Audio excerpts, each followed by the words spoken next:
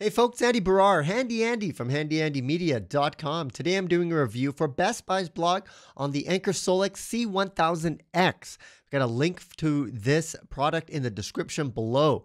If you're looking for a portable power station, my friends, this is something worth checking out. It's got 6 AC ports on the front, little over 1,000 watt hours, and 1,800 watts of output. You can charge and power all of these devices that you see, including this vintage blender. Is it any good? Let's find out. So let's take a closer look at the SOLIX C1000X. First thing you'll notice is all the different port options. Of course, you got the 6 AC ports on the bottom, which is plentiful. On the side here, you can see that you do have, that's where you charge the AC input. Also, you have that other port, that yellow one, that's when you connect it to the solar panels. On the other side, there is this other port. If you want to connect another battery bank to this, to have 2 of them, like connect them together, you can do that with that port and just kind of stack them on top of each other.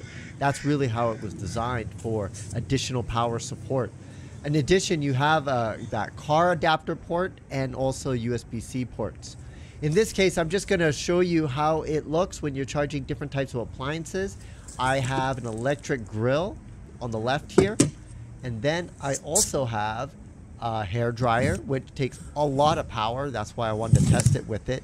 But I also got this vintage Panasonic blender that I got through the family. I don't use this, but I just wanted to try it because I know it works.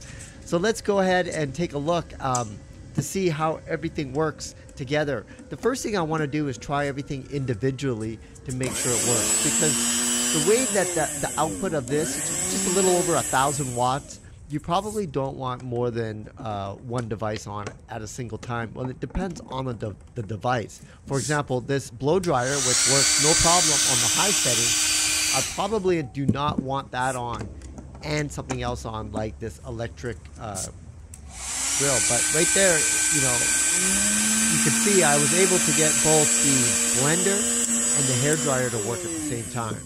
But if I was to use that electric grill and try to have everything, I think it will not work, just because, you know, there you go. And you can see what happens right there.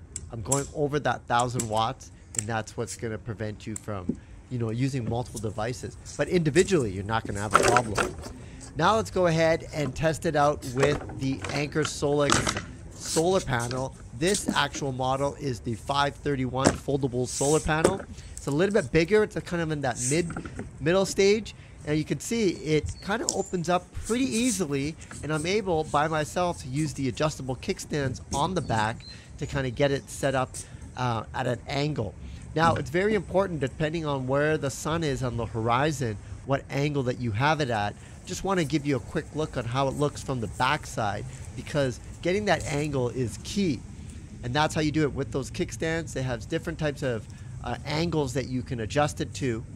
There's that panel on the back. I don't actually have it fully set out there, but that's how you can adjust it for the different types of angles. But because this was a cloudy day, it really didn't matter what angle I had. I wasn't expecting much power. There's the output. That's the connection that you will then connect directly to the portable power bank, and then you're going to be able to get that DC power, direct current power. But the portable power bank, actually, if you have AC and DC connected, it will always go to AC first. But, you know, if you're looking for a portable power solution to, you know, charge devices or power devices while you're camping, everything from your tablet, your laptop, but maybe you want to bring your electric grill and do some camping, you're going to be able to do that with the SOLIX C1000X. It also works with the SOLIX app, so you can kind of gauge the different types of outputs. And in this case, I was checking it out both to see what, you know, kind of output I get when I charge those different types of appliances. You can see right there, it's over 1,400 watts. AC output going out. It can do a max of 1,800, so I was getting pretty high up there. But over here, what you'll notice, the DC input with the solar panel, it's at 0 watts. I'm not getting any power, it seems, even though that solar panel is supposed to work in cloudy conditions. It just shows you how much the importance is of sun when you're trying to power a power bank via solar panels. So if you are in the market for a portable power bank, I really recommend this one just because it can handle those appliances.